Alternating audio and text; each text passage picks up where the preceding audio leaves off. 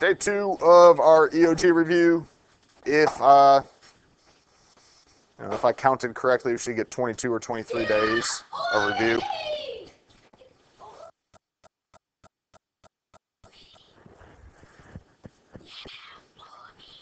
For today, what we're focusing on are calculator inactive stuff.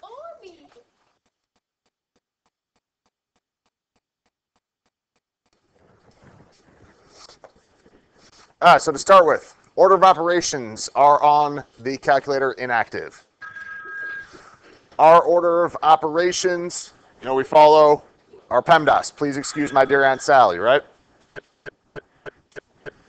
All right, so it's parentheses, exponents, multiplication, division, addition, subtraction. Okay, Mr. Anderson.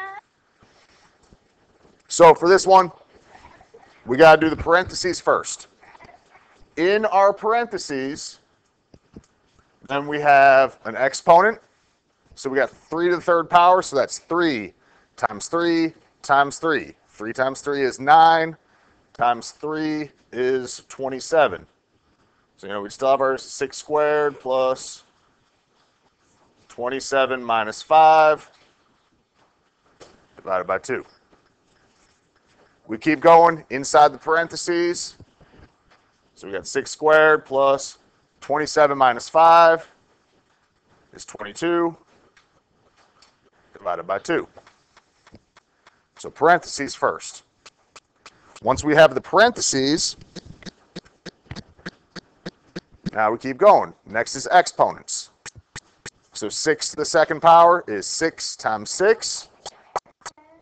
That's 36. Then we still have our plus 22 divided by 2. This is the part sometimes where people mess up. The division has to get done before the addition. So we got 36. 22 divided by 2 is 11.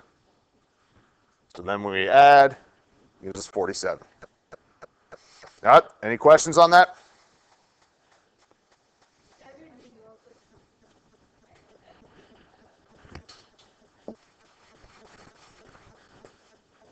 All right, so the other types of problems you can see, we got multiplication. We got pears, in this case, cost us $1.78 per pound. Carl bought 2.5 pounds of pears. How much money did he spend on pears? So this is multiplication. We're going to have multiplication of decimals pretty much guaranteed on your inactive. So all we need to do, like I said, multiply. $1.78 times the 2.5 pounds. We multiply it just like the decimals aren't even there. So 5 times 8, 40. 5 times 7 is 35. Add the 4. 5 times 1 is 5. Add the 3. Put a 0 in. 2 times 8, 16.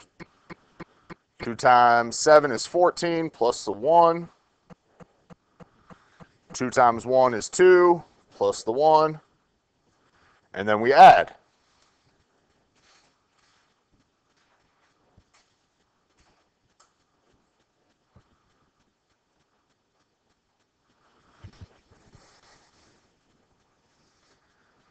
That is not our full answer, though, is it? We have to put the decimals back in.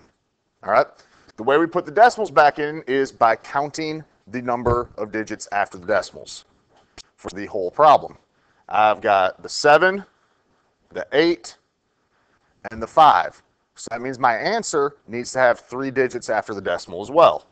So we just count 1, 2, 3. That means the decimal would go between those two 4s. So my answer to that would be that there. This is money. He's buying pears, right? So money, we're going to have 2 decimal spots. That would be our correct answer. On the ones where you're typing it in, when it's not multiple choice, we don't put the $ sign on it, though. All right, any questions on that one?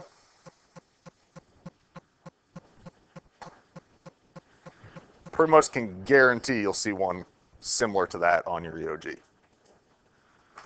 Other things that you can see a lot of are the ones like this, where you got some mixed number and you got to divide it up, usually by a fraction. Sometimes it's like taking a board and cutting it up. Sometimes it's like this, where you got a recipe. So we got Carl has 4.5 cups of sugar, baking cakes that require 3/4 cups of sugar. How many cakes can you bake?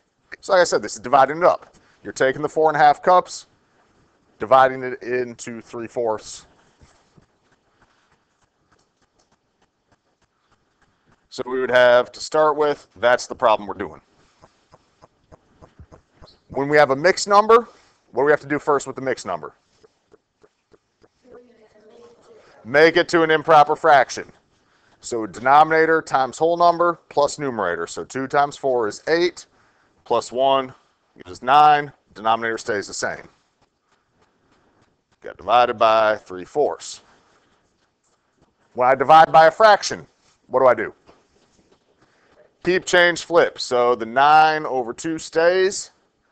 Division changes to multiplication. Second fraction flips. Then when we multiply, straight across the top, straight across the bottom. 9 times 4 is 36. 2 times 3 is 6. One where you type it in, that's probably going to be good enough, unless it specifically says to simplify. However, that's easy to simplify. That's just division, right? So what's 36 divided by 6? So that means Carl here could make 6 cakes. Any questions on that? Like I said, if I were betting on it, your gridded response, or the ones where you type it in, going to have one like this where you're dividing up a mixed number. Going to have one where you're multiplying out, usually with money.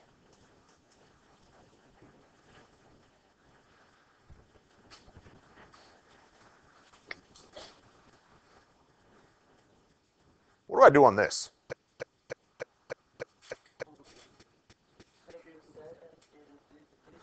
What do you say? Distribute the 7. All right, so when we distribute the distributive property, what type of math do I do? Multiplication. So you're taking the number next to the parentheses, in this case the 7, and it gets multiplied by both parts. Okay? So 7 times 2x, we just multiply the numbers. 7 times 2 is 14, still has the x. 7 times 6y, 7 times 6 is 42, still has the y. And that's it. This type of problem usually will be like a multiple choice one. Either it will give you the part I have here in purple and ask you which one is equivalent, or it'll give you with the parentheses like I have in green and ask you which answer choice is equivalent to it. And you just have to kind of check by distributing correctly. Any questions on that? Distributive property is pretty easy as long as you remember what to do. It's just like it's multiplying. Another thing that's fairly easy as long as you remember what to do are these reflection problems. So we got an ordered pair, 3, -4. It's reflected over the y-axis. We need the coordinates after the reflection. So it's been a couple months since we did this. Anyone remember what happens?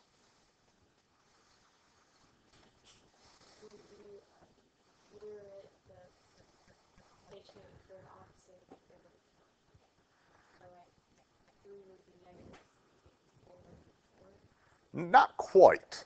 It doesn't completely mirror both numbers. All right? So she's close. She said, we change the sign basically on each of those numbers. It becomes -3 and +4. That's not quite it.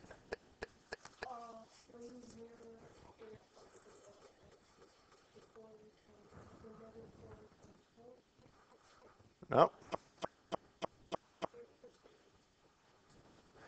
Yeah, so when it's reflected, whatever axis you reflect it over, that one stays the same. So remember, our ordered pair is X first, then Y. Right? So we got X and then Y. Since it's a reflection over the Y-axis, Y stays the same, and my X value changes signs. So, we're pretty close with the idea we were going with, not quite there. All right, so whenever you got a reflection, whatever letter it reflects over stays the same, other letter changes signs. Okay, like I said, not any math to do on that really, it's just something to remember, okay? Any questions on that one?